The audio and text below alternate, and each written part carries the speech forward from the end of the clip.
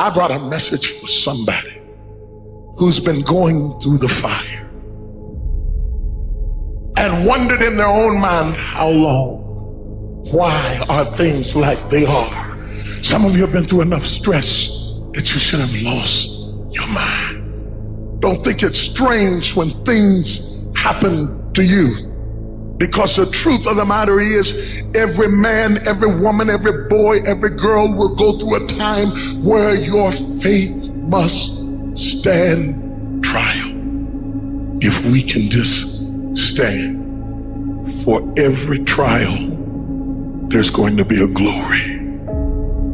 And if you just stand, I know it's hard on you, but if you just stand, even up under this pressure you're going through, if you just stand, when you get to the right place, you're going to look back over your shoulder and you're going to see a miracle.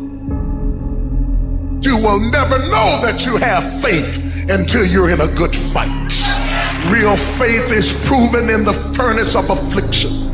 In the time of adversity, you're stronger than you think you are. You're tougher than you think you are. You can go through more than you think you can. Be strong and very courageous. You got to have inner strength for this fight. It's not your outer strength. It's not by might nor by power, but by my spirit.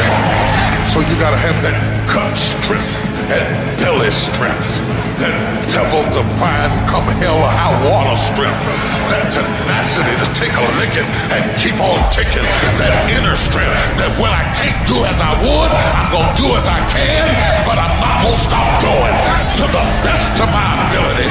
You just got to grit your teeth, calm your resolve, and say, devil come hell or high water, I'm coming out of this. It may not look like I'm coming out. It may not sound like I'm coming out. My situation may not reflect that I'm coming out, but I'm coming out of this. Once you start questioning yourself, you already lost. Even if you don't believe. I gotta believe in me before anybody else believe in me. If you're gonna be successful in this game, you gotta have a dog within you. You gotta know it's a dog fight, and you gotta go get that fight. Life ain't gonna be easy. Ain't nobody gonna hand you nothing. And so by being committed to everything that I started, I finished it. It built a certain type of spirit. It built a certain type of mentality. And so now I couldn't quit even if I wanted to. I couldn't stop even if I wanted to. I had too much sweat equity in my life and everything that I was doing.